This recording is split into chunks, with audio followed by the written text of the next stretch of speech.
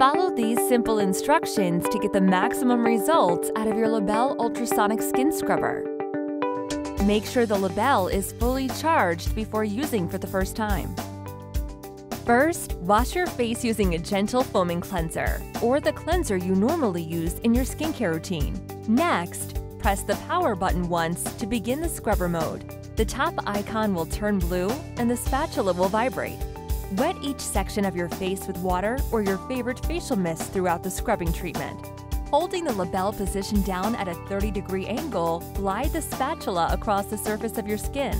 Treat the entire face, one section at a time, and re-wetting the skin as needed.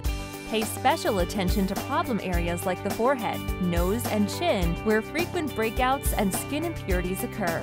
For the infusion mode of your Labelle treatment, begin by applying your serum onto the skin without rubbing it in. On your Labelle, press the power button a second time to activate the infusion mode. Keeping your hand on the metal strip on the side of the device, flip it over so that the power button is facing the skin being treated.